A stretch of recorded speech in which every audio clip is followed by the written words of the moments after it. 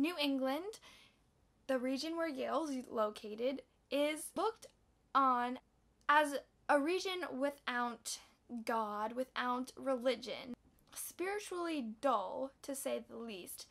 And there's so many intellectual communities in New England. It's just super interesting to see how religion is playing a part at these schools, how these schools are incorporating religion, accepting religion, everything of the sorts. Seeing it all like come to life, you know? But I'm a Christian and I go to Yale, so I'm gonna talk about my experience, okay? That was cute. That was so cute.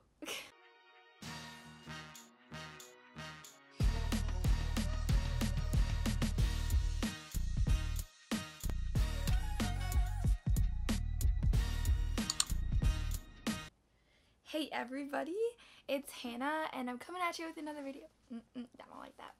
Hey everybody, it's Hannah and this video has been requested quite a few times and I also wanted to make it myself, but yeah. Today my video is going to be about being a Christian at Yale. There are all different faiths represented and I'm confident that each faith has good representation at the school with clubs and with space to practice their faith.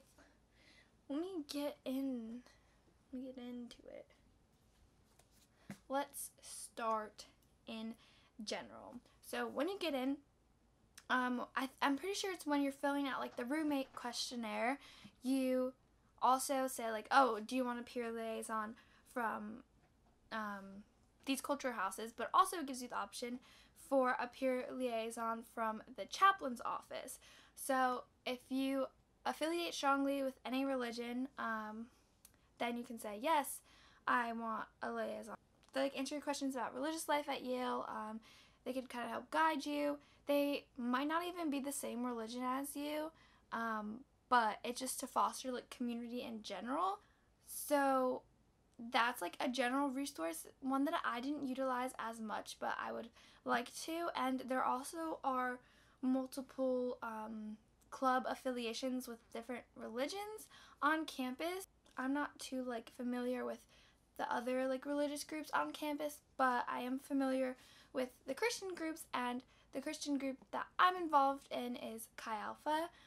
But there's also a Christian Union, Athletes in Action, which is like group for athletes specifically who are Christian, but anyone can go if you like have like a best friend who's an athlete and goes there, like you can go with them. And Yale Students for Christ, and I think that's all of them. They all have like the same goals of helping you deepen your faith and just learn about your faith. And even if you're not Christian, they welcome people who are just interested in learning about Christianity, meeting Christian people. It's really open to anyone. That whatever group you feel the most comfortable, like, not even comfortable, like the one you vibe with the most, I guess. Just to explain like what Chi Alpha is all about, because that's like the one that I was involved in. So like I don't really know too much about the other ones. So we have like large group meetings where it's some people of the Chi Alpha staff, like there's like nice string lights, nice worship. When we're at the large groups, we get like these little books, like you can get them if you want. Like this is Acts, this is for Luke, and this is for Matthew. And we could like, I don't know, it's so shiny. But yeah, so they're like books of the Bible, but like if you don't have a Bible, like you could just use this and take notes, because there's like a large room for notes. Beautiful. Look at it. All those notes. Okay, I'm just obsessed with notes. Is it just me? I don't think so. And then you could also join a core group. It's not mandatory, but it's like amazing. It's a small little Bible study group that meets once a week. So that's really fun. Yeah, so And everyone at Chi Alpha is like super chill, like super nice, very approachable. Recently we've just been doing like Zoom Bible studies and stuff like that. That's some of the like general stuff. Now I'm gonna get into the like deeper stuff, like more maybe controversial, maybe, I don't know. This is just my opinion, but in like my experience. So I could be taking it totally wrong, like people's vibes. Being a Christian personally at Yale, like what does that look like for me? I can't really say how other people view me. It's just like how I perceive them to view me. Trying not to be all over the place. I talked about this in my, probably both my day in the life and my week in the life videos.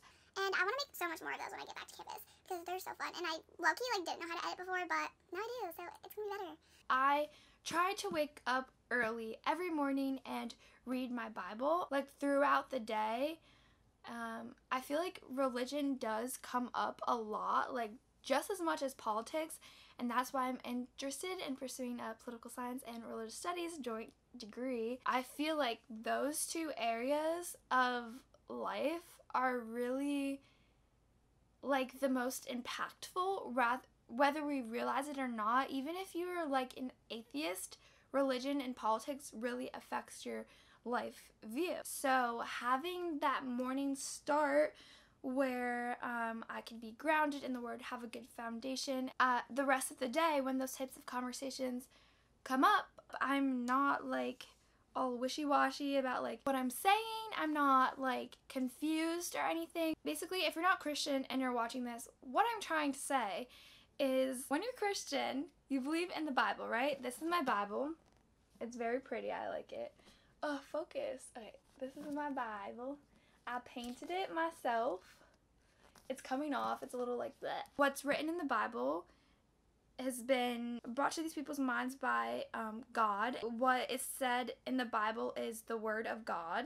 Jesus is the Son of God, and that Jesus has died for your sins. I'm not going to get into like the theology of Christianity. I just wanted to like sum that up so you have context for what I'm saying. Knowing what you're saying that you believe helps you to be able to act on those beliefs as well.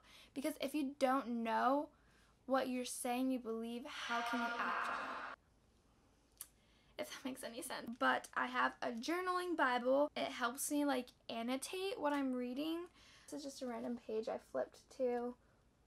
And I just like, yeah. I am trying to explain it in the most simplest terms that I can. Maybe I'm not doing enough justice, but also what I noticed is like I'm the type of person that I am is like I'm either super passive or I'm just super straightforward, and usually I'm just straightforward and like clear with you, pretty blunt, pretty out there. With my faith, I kind of just like talk about it all the time because it always comes up like literally and everything.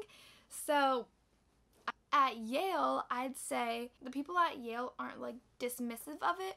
It's really interesting because mostly all of them were like, oh, really? Why do you believe that? Like, tell me more. Those were very cool conversations I had this year about like my beliefs, their beliefs, similarities. It's like really nice to be able to just have those open conversations with people who are Christian or who aren't Christian. Yeah, I'd say that's like one of my favorite things about Yale, actually. All the perspectives. How I think people perceive me is kind of like normal, because if you're watching this and you're a Christian, it says in the Bible that we're not of this world, so like the people of the world will not like understand your ways or whatever. And I'd say that with religion, like people are just like, oh, why? Like they want to learn about why you think the way you think, but they're not going to be like, that's dumb. I'd say people are very respectful in that sense. No one's coming at you for it. If other people have encountered the opposite, I am so sorry for that. But for the most part, what I've seen has been acceptance of everyone. Thank you guys so much for watching. I am like, this is just me rambling on and on and on and on. But I am going to be making a video series on my channel coming soon. Somebody requested it. Maybe you can guess what it is. But, so stay tuned for that. Yeah, just like and subscribe, and I'm going to keep making more videos. I love you guys. Hit that subscribe button, please.